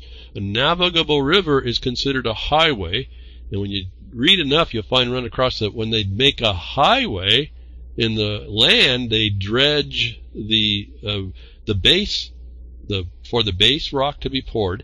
You start to see a correlation between waterways and landed highways, landed throughways, roads. So there's a loose connection I want you to just kind of think about in this story. But also then we bring in the concept of minerals and sovereigns and all this other thing. And international law isn't really a law. It's a bunch of customs and rules and agreements. Unless there's treaties which overpower. You start looking at a hierarchy. This next story is really interesting, and for those of you that want to do a better understanding of things like admiralty, things like international law, things like how do the nations dealing with these issues or not, doing it and doing the analysis about how they violated it, and then that gives somewhat of an insight at how they're violating you at home as well. But you get to start to understand a little bit more what I'm talking about. I'm looking over there. See, fish need roads too. Yeah. So well, they're highways. So when you see them in the context of commerce and the interaction with the nations, you then can start asking questions on these reports that you see about what's going on. And I don't want to undermine this, and I don't want to sound like I'm going one side or the other. I'm saying you take these reports that you see and you start applying what's supposed to happen, and you find out who the players are that are willfully violating these provisions, or finding what their arguments are to avoid or evade these what would be known things. And I want you to add another element. Remember, in the murder memo, the United States threw out international law. They threw out they agreed with indefinite detention without any, again, punitively, without any due process. Okay? So they threw out the law of war as well. And so this rides behind this thought as well. There's when I tell you I think about, have different categories, I got all these things in my mind I'm working and qualifying as I read. And I'm asking questions if I don't know, and I go try to research some of the things that I don't understand or didn't quite gel with what I thought I knew, and I qualified that again. And so there's a lot going on in my head when I'm reading some of this stuff. But this story was interesting relative to, also we got this climate change, not supposed to be carbon, and we got this boatload of carbon apparently, and climate change doesn't come up with the fact that Iran, no, I didn't Iran, I didn't run nowhere. Iran, here we go, that's probably a little better. Iran is got a boatload of carbon somewhere. They didn't talk about it that way, and they were trying to sequester the carbon by stealing the ship away. Again, political nonsense, the rattling the sabers and all this other stupidity, trying to get an agenda, another style of agenda through. But so you can look at Admiralty International Law here. I think it's important, those of you that speak about it and think you know about it and want to condemn it, there's instructions to learn in the dealing of it, but more importantly as well, understand not just the failures, but the intentional mischaracterization, because that's the method you're watching, how these people who think that they have an authority getting around you at home, that you have to analyze and figure out correlate it back over to where you are. And they use this, they're trained all the same, it seems, at how they do this. And if you understand that, then you can respond better as an investigative reporter to get the facts and elements that pull an officer outside of their qualified immunity, what they know very well. What they are challenging is whether or not they are so sharp in their ignorance and in their ignorance that they can be too smart to be a cop. That they think they can outsmart you, being too ignorant to be smart. We're in a condition where you can be too smart to be a cop. That they think they can actually rely on this protection system is the thing you're going to rely on when you bring up the list of things when you're doing the investigative reporter, when they confront you. And remember, it's not am I detained, am I free to go? The first thing is what's your probable cause that you've witnessed a crime. And you pretty much stick on that for a little while until they're going to show you they're going to hurt you, and then you move on and you keep moving and keep doing your investigative reporting. But anyway, remember seizures and all this other stuff. See, this all comes to bear. It's real consistent with land law. When you see, like I said, I read the Benedicts on Admiralty. I got to the penal statutes under Admiralty, and I found the state a state's penal code in that Benedict's Admiralty, except for a few things different. Again, I happened to read the state's penal code to know this, like I'd done the analysis about the Model Business Corporation Act supplanting or substituting the laws of the people. I had to have read the Foreign Corporations Law and Corporations Law to have it in my mind what they were saying there. Then when I read this other thing, I said, wow, that's this over here, not this over here. So understanding enough to qualify and think while you're reading, I get to the penal code in what's penal code in Admiralty, and I found the penal code of a state. If you want to start realizing how close we are to the consistencies here. And yet, when you go and they tried to blend equity and admiralty in the federal side in the United States, they couldn't do it so cleanly. And so there you go. You look for those anomalies. What couldn't they blend? Maybe that's advice that informs us as to how we're going to move through some of this. Did I go? I hope I'm not going too fast. These are kind of the nuggets of how this works. If I'm going too fast, you're thinking you know too much. And I'm saying that advisedly because I don't go working with this a lot. I just learned what I learned. I picked it up. I learned to move with it and take on these principles and these tools and I kept moving with it. So this is another, I had to go back a little bit in my thoughts. Some things I really don't remember too much. You don't use it, you lose it a bit. But they're there. I have a thought about it. I have an understanding. Iran tries to seize British oil tanker. Well, what was this all about? Well, first of all, it's probably MSM propaganda that Iran probably tried to seize it to invoke something. Oh, we got to go to war, right? Because this is the war drums being beat. Well, maybe not. Maybe Iran military didn't do anything like that, and we got to keep that potential. Even so, what was this about? Well, it just so happens that a boat full of oil was going through Gibraltar, and the Brits detained it. And they claim they had a good reason. And that's what I saw. Wait a minute now. Is that actually a good reason? Now, they can say something, but is it actually a functioning reason in whatever customs and habits and traditions are going on regarding the water? And what else comes up here is the law of the sea. That's now a newer imposition. Now they're working out, there's all the nations themselves working this thing out amongst themselves. But this had to do with, in my mind, moving through the ocean. How do you get through a strait, and then get into the Mediterranean from the Atlantic and do it so that you can move your stuff through? Because this story starts with Britain taking an Iranian freighter with Iranian oil on board headed for Syria. And right there, that was a whole lot of problems. They said that violated EU rules. Well, my thought about my understanding is that there's a couple of different laws and customs about passage on the oceans, and the law of the sea altered that a little bit, but it didn't actually, except for having, when you declare a certain provision, you have to accede to the landed territorial government's supremacy over that. Which is why you got to be careful on what you say. But anyway, there's so much to say here too. But this is so important. There's supposed to be this highway, and underneath the new modern world, we're supposed to have free, what they call transit and passage rights. And there's all kinds of different statuses, and they all have different limitations or acknowledgments or authorities. And you have to research back because these all come out of war. It is in the Admiralty, not just maritime. It's slightly different. And this was a fascinating story. My question began on this paragraph. Gibraltar Thursday detained, not Gibraltar, not the UK, which is controlling Gibraltar, or half of it anyway. Gibraltar last Thursday detained a supertanker carrying crude oil to Syria because it had reasonable grounds, in quotes, to believe that the Grace 1 ship was violating European Union sanctions against Syria. The chief minister of Gibraltar, Fabian Picardo, said in a statement, Fabian Society Ricardo, I guess. Picard. No, okay, all these interesting little names. But, wow, I looked at that and said, well, how is that? First of all, in mining law, in mineral law, a sovereign is the owner of its minerals, isn't it?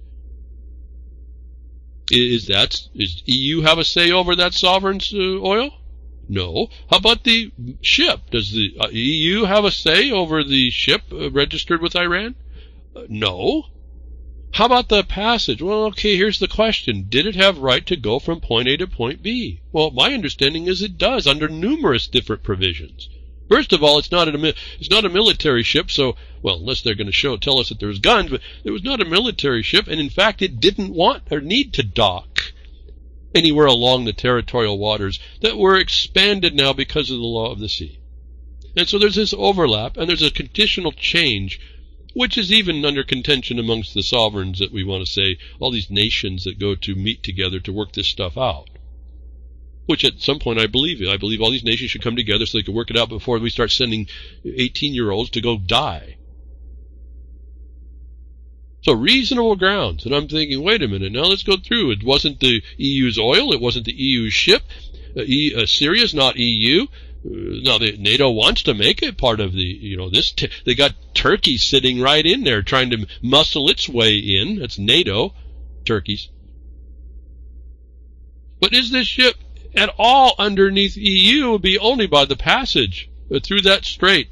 But in the old and the new, I couldn't rationalize how the EU had any reasonable belief there was a violation. Why? Because this was also two sovereigns making a contract between. And this is where I'm thinking, 1,000 years ago, lots of hinky stuff has been going on in the last 1,000 years. Lots of hinky stuff.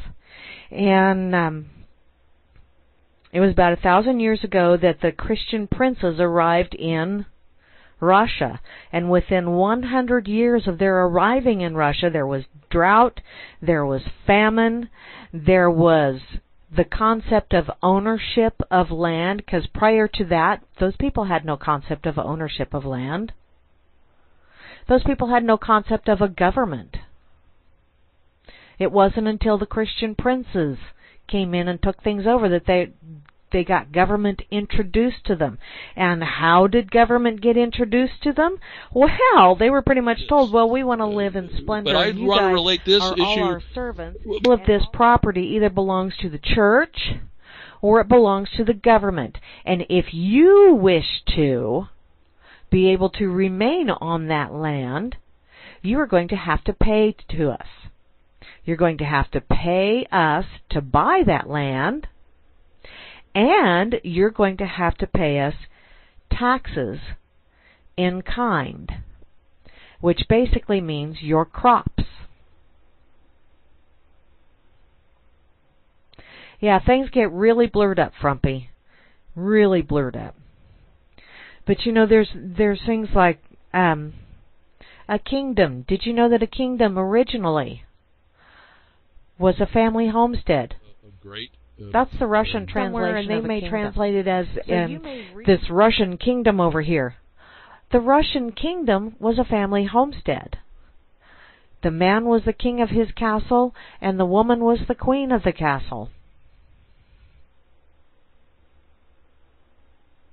Yeah, introduced is definitely shoved down their throat. Definitely. Definitely. So, let's see. There's a couple other things. Oh, another thing that I was, from some of the other, I can't remember which book it was that I was reading about, but Anastasia said that, again, go to Wikipedia, get all this yourself, just to get the basic. Different culture's way of dealing with departed loved ones, if you will. Because the way, and in book 6, early in book 6, great-grandfather, it is his time. He is getting ready to shed his earthly skin, get rid of his meat suit, however you wish to look at it.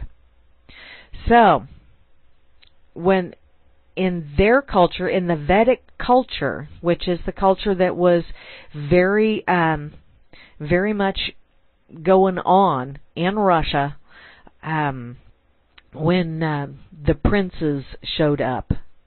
But in the Vedic culture, what they do is they take you, to your home, to your land of kin, if you will, your home place.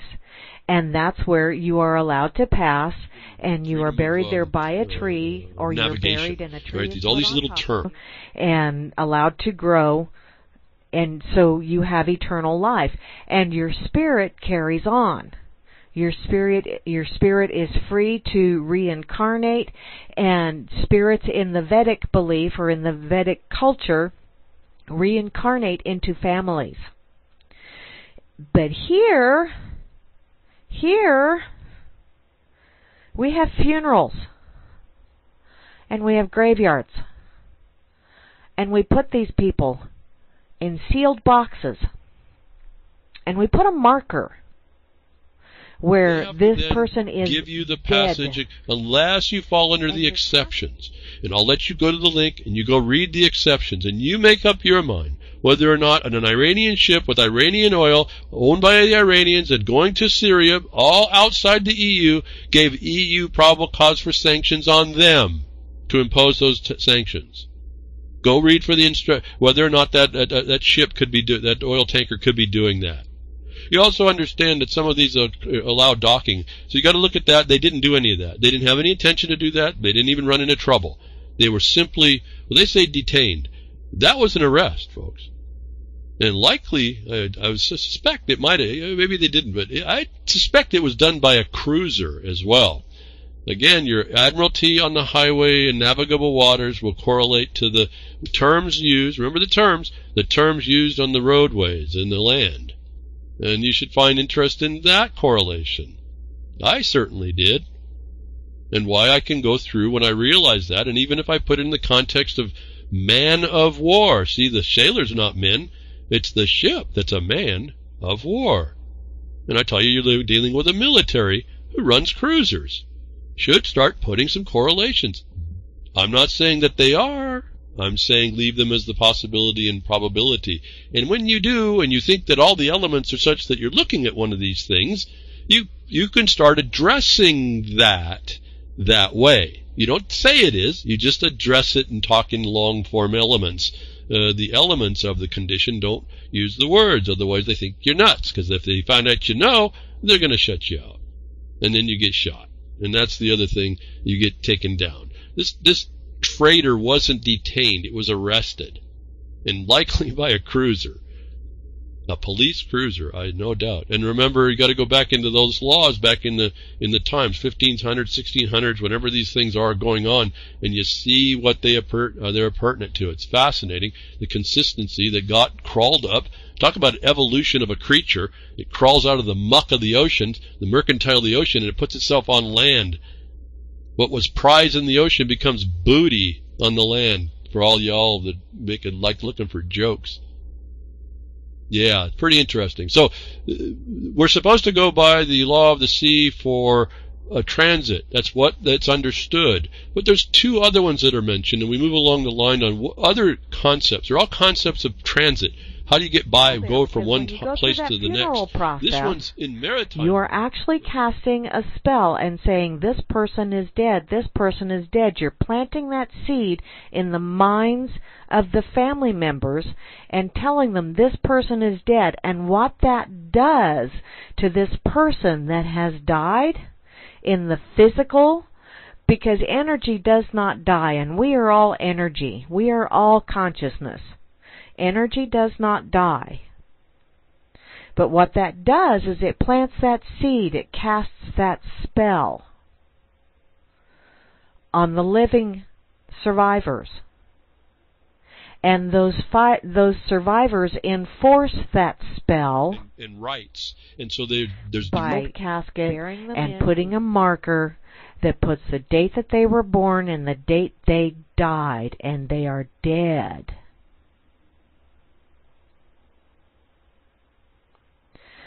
So, now they're stuck. They are considered dead. And yet, there is something about reincarnation that just plain cannot be dismissed or gotten rid of.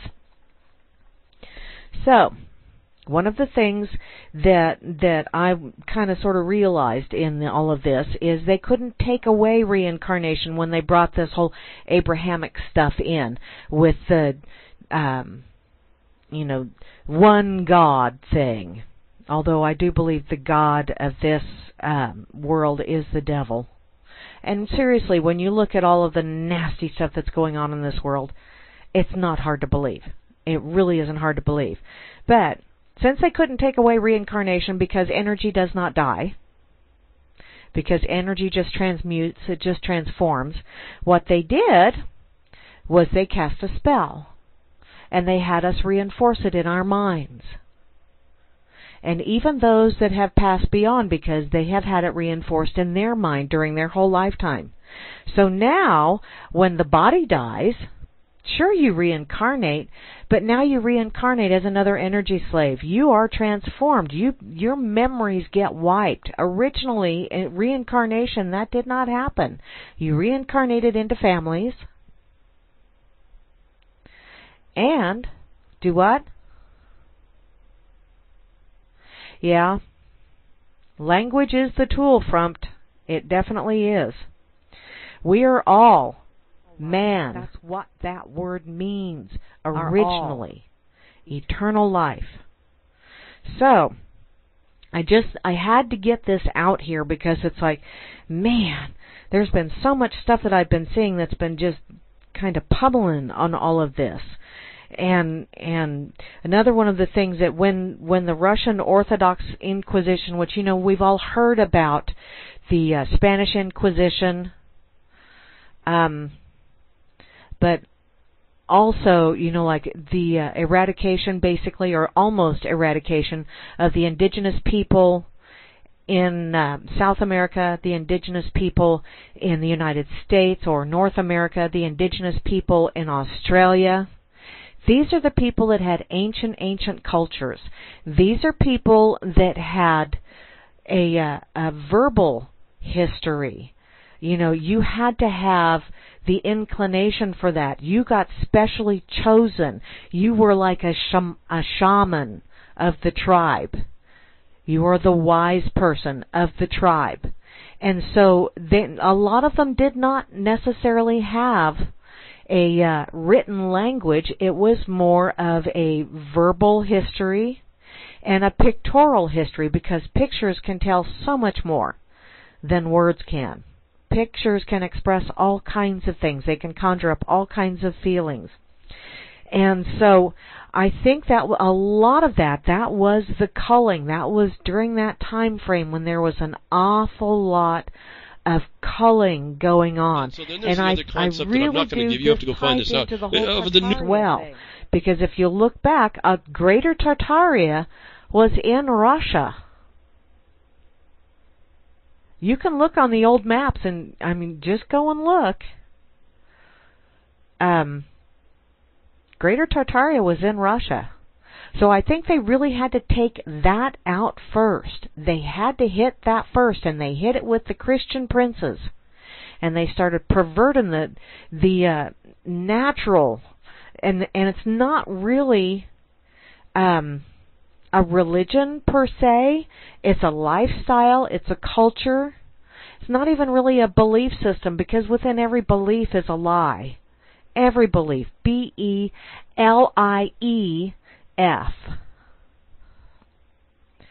So they took out those Vedic people in Russia first, and then they spread out, and they hit the Americas, and they hit Australia. All of these people that had ancient cultures, that had verbal history, that had wise men and women, that had shaman, all of this other fun stuff. You take out the people that are the history keepers, and you can change history.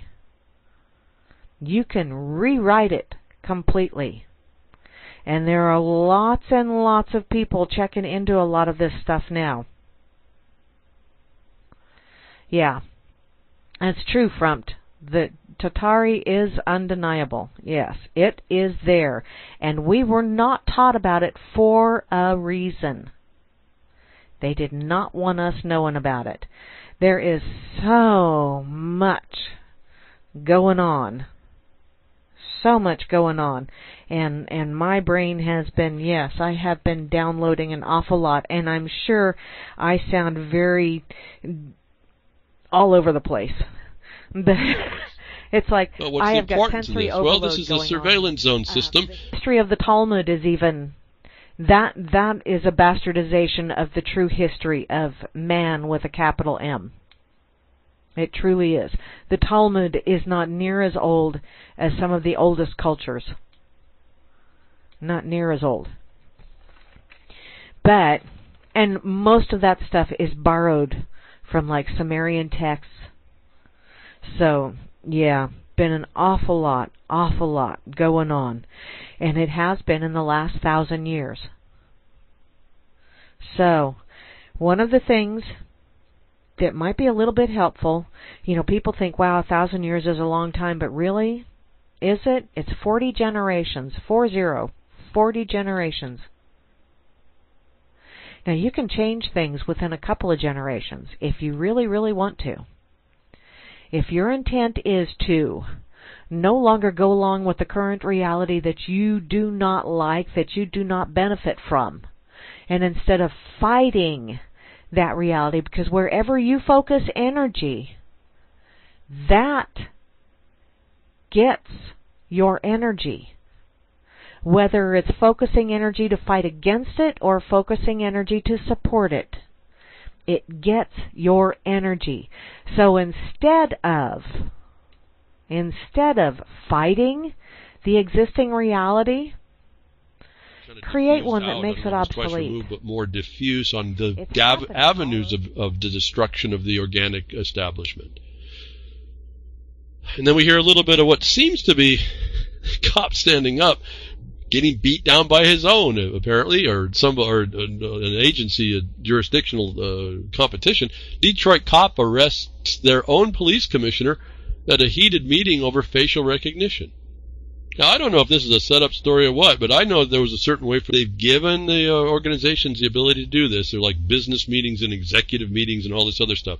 This should have told you something else as well, and most people don't pay attention. So this commissioner, Willie Burton, steps up and doesn't like the idea that it's a private, closed hearing. He wants it open. The board that they're listening to bring facial recognition in doesn't want to hear about it. The guy puts his... There is a battle going on, and it is for your mind. And World War III, the actual World War III, is actually World War I, and it's been going on in your mind for thousands of years. It really has. So, I'm going to end this little thing. I will go to the pig. I didn't go that much over an hour. I really thought I would go longer, but man, I just kind of... In any case, end with this quick little quote that I got today from all places, Dr. John Bergman, from a video that he put out in 2003, no less. And he said, the stuff that you think you know may not be true.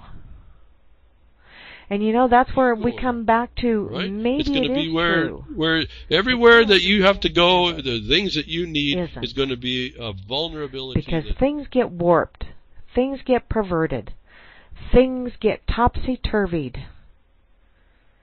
They'll put that truth right there in front of you. Criminy Christmas, everybody knows all the different things that we have all seen in videos and movies and all that other fun stuff, and everybody says they have to put it in front of you. Yes, they do. They have to put the truth out there. But when they explain it, when they put it in context, it is a false explanation and a false context. Keep that in mind. Next time you see something and you stop and think, oh, that's bullshit, it's probably the truth. It's the context or the explanation that's bullshit.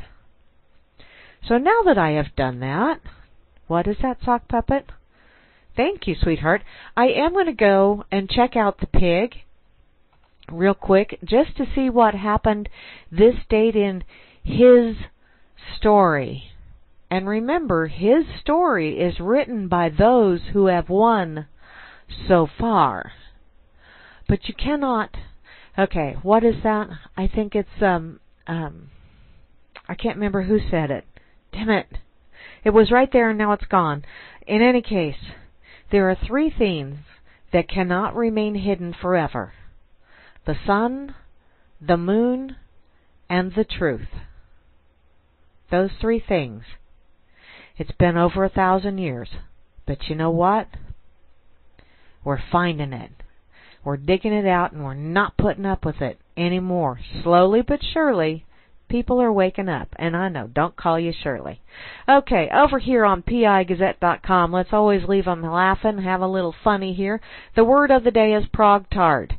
It's a backstabbing, neo-Marxist, American-hating scumbagger who is determined to make you as miserable as they are. There are so many people out there that you really you need to stop and think before you start fighting them, because seriously, when you get into a verbal tete-a-tete with an idiot, you must be very careful, because they will do everything in their power to drag you down to their level, and then they will win with experience. Do not argue with a progtard. Seriously, don't argue with anyone. I mean, it really, is it worth your time? They're either going to argue until you get tired and then they're going to declare themselves the winner, or you can just say, well, if it comforts you to think that way, and then turn around and walk off. They may think they won until they think about it a minute, and then they'll get pissed. And that means you won. Think about that. In the quotable quotes section, we disapprove of state education. Then the socialists say that we are opposed to any education. We object to state religion. Then the socialists say that we want no religion at all. We object to a state-enforced equality. And they say that we are against equality. And so on, and so on. It is as if socialists were to accuse us of not wanting persons to eat because we do not want the state to raise grain. That's from Frederick Baptiste. Yeah, and here's another thing since that grain came up, another thing to consider.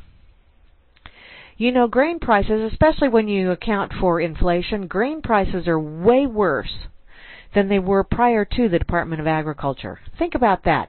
Everything the government touches goes to shit. Government is a perversion that is forced upon us all. We do not need it. And the only reason we still have it is because too many people have bought into the propaganda bullshit that you just cannot have safety and security and peace and live a fulfilling life without having some moron 1,000 miles away pulling the strings, leaving edicts. Too many people have bought into that nonsense. Time to unlearn some of that nonsense. Now, this date in history, the 5th of July, 1810. A man with legendary powers of persuasion